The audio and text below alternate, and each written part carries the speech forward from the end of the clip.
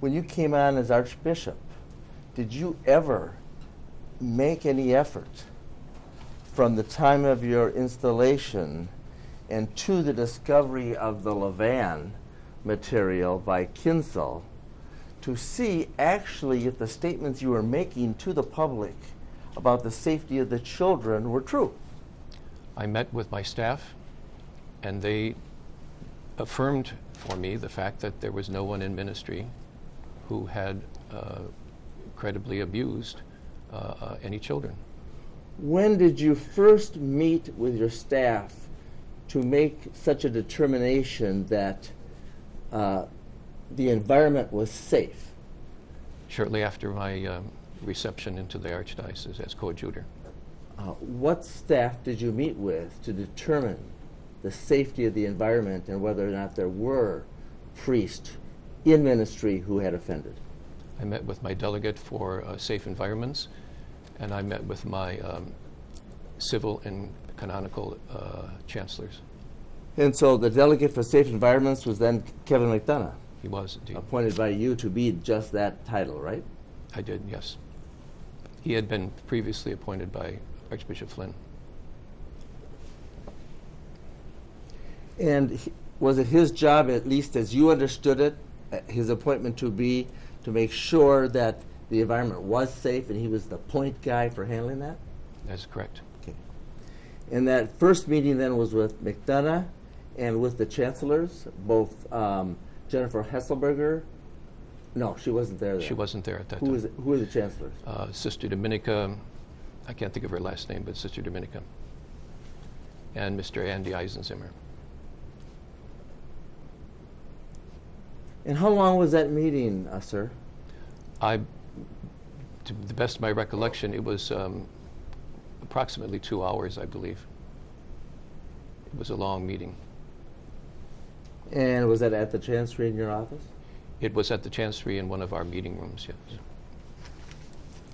And in preparation for that meeting, did you order or request that they review any or all materials held by the Archdiocese concerning priests who may have been accused, credibly or otherwise?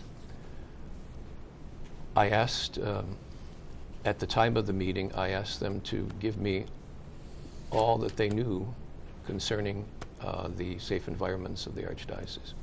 And did anybody put or record by memo or recording the contents of that meeting? I don't believe so.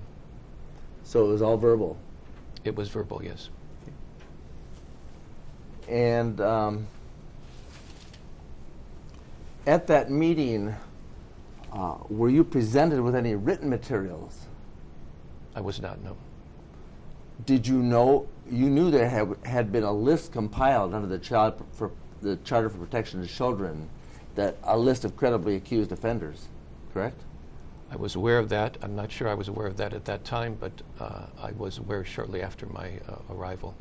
Well, you were bishop in New Ulm when the Charter for Protection of Children was established in 2002. Correct. And you attended those meetings where promises were made to the public. Correct. Across this nation that we're going to have a zero-tolerance policy, correct? Correct. And you were part of one of the bishops that made such a representation to the people in the U.S. about zero tolerance, correct? Correct. So you knew at that time the bishops then commissioned John Jay to do a study to determine, based on information given them, various lists of credibly accused of offenders. I don't recall exactly when that list was asked for. My recollection was it was in 2004, but I'm not sure about that. It sounds correct. In any case, you knew in 2004 or thereabouts that the bishops had compiled lists of offenders, credibly accused. I did, yes. Did you ask that such a list for the Archdiocese of St. Paul in Minneapolis be presented to you at this first meeting concerning safe environment in this Archdiocese? I did not. Why not? It didn't occur to me. So, tell me then, who conducted the meeting? Father McDonough conducted the meeting. And tell us what Father McDonough told you, Archbishop, responsive to your request about the safe or lack of safe environment in the Archdiocese of St. Paul, Minneapolis, and what priests had been accused and what priests were or were not in ministry.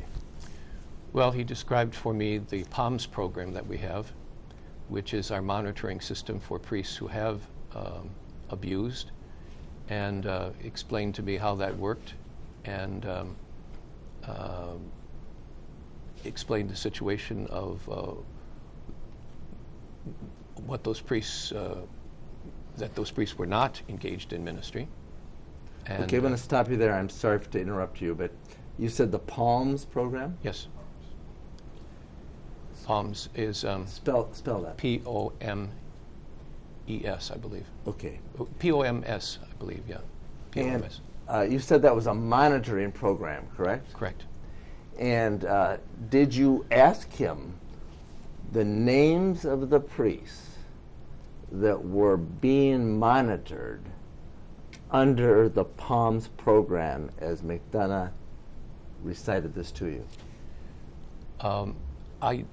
I had asked for the meeting, and he was chairing the meeting, and he began to tell me the individuals who were under the PALMS program. Who were those individuals? I can't recall the names right now. Why didn't you write it down? It didn't occur to me at the time to do so. At the time, didn't it seem like one of the most important things you needed to do as Archbishop, knowing the crisis in America of Catholic clergy abusing kids, to know who in this archdiocese had been accused and who were currently being monitored? Well, I had asked for the meeting precisely so that I would know what the situation was and that I could assure myself and assure my publics that the environments were safe. But Archbishop, you can't remember who that was that you were told today. There were several names that were given to me, and I was assured that their situations were being monitored and that they were not likely to reoffend. And that was the primary purpose of the meeting. And you say several names. How many? I don't recall exactly. There were several. Well, what does several mean? Is that more than 10 or less than 10? Object. You don't have to guess, Archbishop. If you know, you can answer, and if you don't. I really don't know.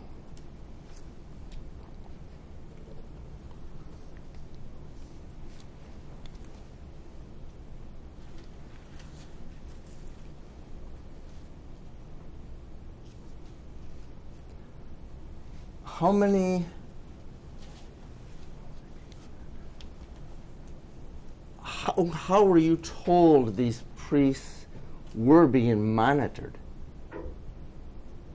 I don't understand the question. What were you told about how these priests who had been accused were actually being monitored so that they would not offend or reoffend? Well, I was told that we have a promoter of these safe environments who meets regularly with the individuals. I was told that they were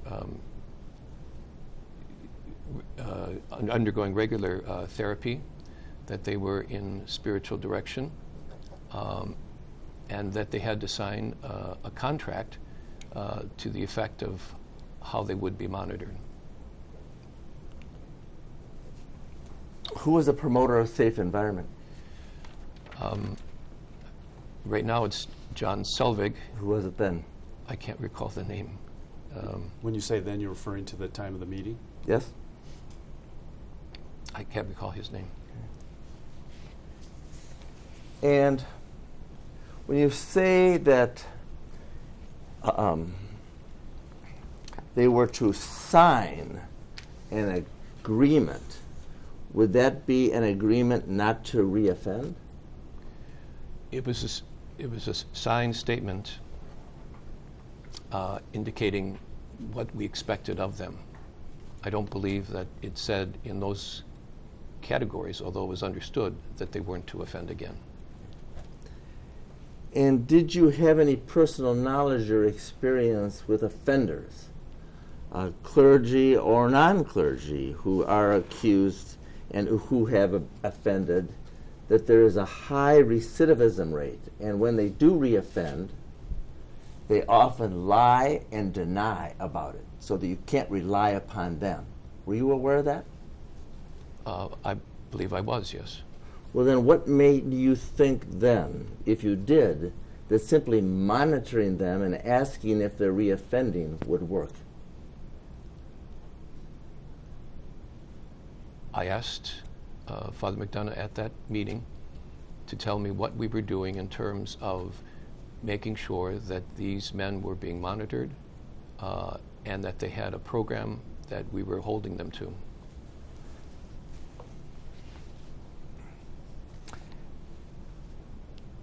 Did you, as a result of that meeting, disclose to anybody in the public or any of the parishioners any of the names that you were given by your team about those priests who were being monitored and who had offended?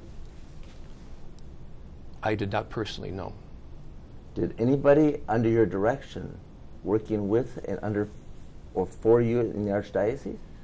I believe I was told that Father McDonough carried out those disclosures. What disclosures did he make? He did not, as I recall, he did not tell me exactly who he made the disclosures to, but generally speaking, they were people in the parish where they served. Didn't you ask? Didn't you say, Father McDonough, we have a number of priests who you, the exact number you can't remember today, who are under monitoring, who we know have offended in the past. Didn't you go back and say, tell me exactly what you're going to do and when you're going to do it to make the public know?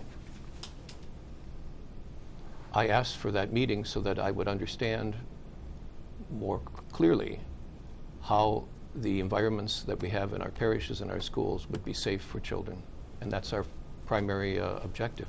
Archbishop, isn't it correct that you really didn't want the public and the people to know who was being monitored at that time? Well, it's objection. That's argumentative, counsel. You can ask answer. a question.